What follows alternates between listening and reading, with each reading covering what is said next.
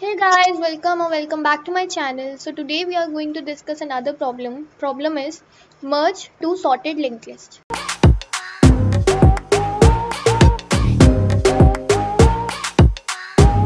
So in the question we will be given two sorted linked lists. So if you see, this is the first sorted linked list. It's sorted in ascending order, and the second linked list which is also sorted in ascending order.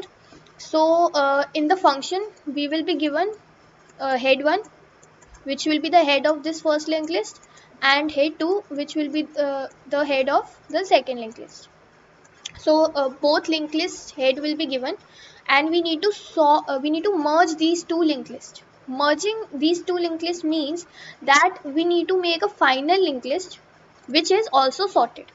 So if you merge these linked lists means if we make a final linked list of these two linked lists which is also sorted, so it would be something like this: 2, 3, 5, 6, 8, 9 and 12. So see, this linked list will be the output, and we need to return the head of this linked list, this head, right, this head. So this we need to do basically, and also we should not use any extra space, right, so we should avoid that. Now let's see how we can approach this. Now if you see, right, we need to have one head, because head of this final linked list we need to know, right, we need to return that. So there should be one variable which will store this head. Let's say it is final head variable. So final head variable will contain the address of the first node of the final linked list, which is 2 here, right. So this variable will store this 2. Now we need to the second thing is we need to add these next nodes, right, like this, right. So after 2 we need to add to its next 3. Next of 3 should be 5. So this way we need to add in sorted order, right, in ascending order. So this is pretty much what we need to do. So for doing this, one thing which is clear is that we need to have a final head variable. Let's name it as fh, which will store the final head of the final linked list, right. Also we need to have a tail variable. Let's name it as final tail. Why tail variable? You'll get to understand. Now let's see how we will iterate through these linked lists.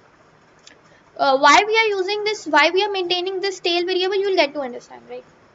So we have head 1 which is pointing to this 2, head 2 which is pointing to head of the second linked list, which is 3. So what we will do is we have this final head variable which is initially null. Let's take it as null. We have final tail. Let us take this also as null. So if you have watched the video of merge two sorted arrays, then you must have got what we are doing. But if you don't know, if you want to watch that, you can watch that video first. The link will be in the description. So what we are going to do is we will be traversing, like we will be comparing h1 value with h2 value.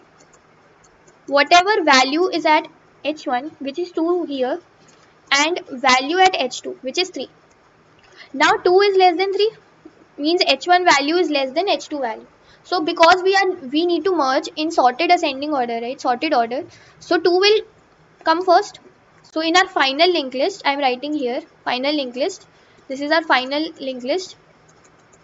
So in that 2 will be in the starting. Now if you see, when we got 2, right, our final head value was null, final tail value was null. Means when both of these values are null, means that this 2 is our first node in the linked list, in the final linked list, right. This 2 is the first node. Why first node? Because both these values are null. So what we'll do is, since both of these are null, right, we will final head will be 2 and final tail will be 2. So both these variables, final head will be pointing here and final tail will be pointing here as of now. because only we have 2 in our this linked list. Now what we'll do is, since we have taken 2, so we'll move head 1 ahead. Head 1 will move to head 1's next, which is 5. Now again, what we'll do is the same thing. We will compare 5 h1 value with h2 value, which is 3. Now see, h2 value is smaller, right? So this 3, where we will add it now? Now you will understand the use of final tail. We cannot change this final head, right? Final head will contain 2 only. Why 2? Because this we will be returning, because this is our head of the final linked list. But now this 3 value, we need to add it somewhere, right? So as to make the whole linked list. So we will be adding this 3 in final tail, because this final tail variable is pointing every time to the last node in our final linked list. Whatever our final linked list is, right, this ft will point to the end node, so that the new node whatever comes, we can add it to its next. So this 3 will be added, it will be added to ft next. So here ft is to 2's next, we will add 3. And don't forget to update your final tail now. So your final tail is now 3. So this will be 3. Alright. And now since you have taken this 3, so we will move h2 ahead. Like this. So I hope you understood what we are doing. Why we have taken this final tail? Because we need to add the new nodes to the linked list, right? To final linked list. So we need to have a final tail. Because we cannot change this final head, it will be 2 only, which we will return at the end, right? Now let's traverse again. So head 1 value is 5 now, head 2 value is 6. Now 5 is less than 6, so 5 will be added. This 5 will be added to final tail ft next, ft's next. So 5 will be added here, and this will be updated to 5 now. And since 5 we have taken, so h1 will go ahead. So you are seeing we are making a final linked list. Our final linked list is being created, right? Now again, head 1 value is 8, head 2 value is 6.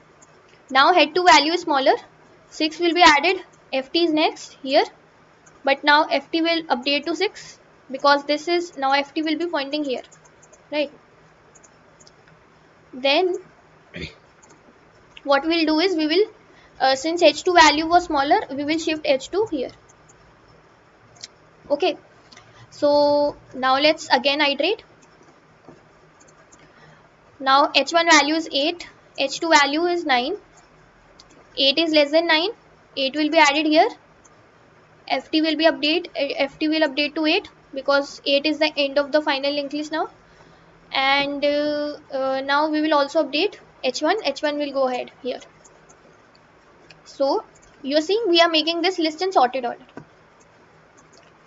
Now what we'll do is, h1 value is 12, h2 value is 9, h2 is value is less, 9 is less, so 9 will be added to ft next here. ft will be updated now, it will become 9. Alright, and we will move h2. So h2 comes here, h2 becomes null, right? So then now what we will do is, since h2 has become null now, so then we will stop the loop. And after that, what we will check, we have one node remaining in this first linked list, right, which is 12. So we will check if head 1 is not null, it's 12. So we will add it to ft's next. So 12 will be added at the end. In case if it would have been that h1 becomes null but h2 is not null, then we will add h2 at the end. So you see, this is a final linked list which is made, and this head value is stored here. So we can simply just return it. Return fh, which is final head. So this is the way which we are merging two linked lists. It's very simple. Let's discuss what we did. we have maintained two variables, final head initialized to null, final tail initialized to null, right? Then we are traversing the both the linked list, and if fh is equal to null and ft is also null, means both are null, then it means that the node, if h1 is value is less than h2, right, if h1 value is less than h2, means this h1 is the first node in the linked list, because both these values are null right now.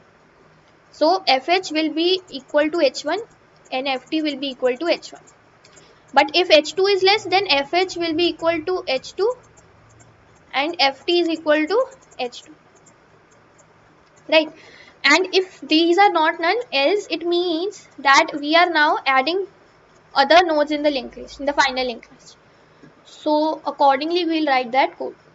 So this is basically the approach. Let's see the code once. Code is very simple. We have this function merge to linked list.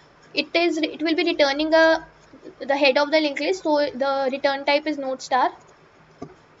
We have head 1, we have head 2. If you are not clear with what does this node star means, I will highly recommend to watch the pointer video. I'll share the link in the description. So we have taken two variables, final head, final tail, initialized to null. We will be traversing until any of one becomes any of these one becomes null, right? Either head 1 becomes null or head 2 becomes null. So if you see over here also, we did the same thing now. So if these values are null, means we are getting our first node in the final linked list. So if head 2 value is less, head 2 will be the final head, final tail, and move head 2 to head 2's next. Else it will be head 1. But if these values, final head and final tail, are not null, means we are now adding the second, third, and so on nodes in the linked list. So we will run this. If head 1 value is less than head 2, we will, in the final tail next, we will add head 1. Final tail will update. We were also updating the final head, na? Final tail was updating every time. So final tail will be update, and we will move the head 1 to head 1's next. Else we will do same thing with head 2. So after this while loop, once this while loop is done, we discussed that what happened here was that h1 was not null, h2 became null, so we will come out of this while loop. H2 becomes null, so we will come out of this while loop. But since h1 is not null, right, so we will check that if head 1 is not null, in the final stage next, just add head 1. So we added this 12 after at final tails next, right? Otherwise, if head 2, there might be a case if head 2 is not null, then you can do the same thing, and at the last you can return final head. So this was the code and the approach. It's very simple. Just dry run if you are unable to understand what we did. Just dry run with an example. You will understand it easily. And if you like the video, please like it, share with your friends, subscribe to the channel, and we will meet in the next video. Bye.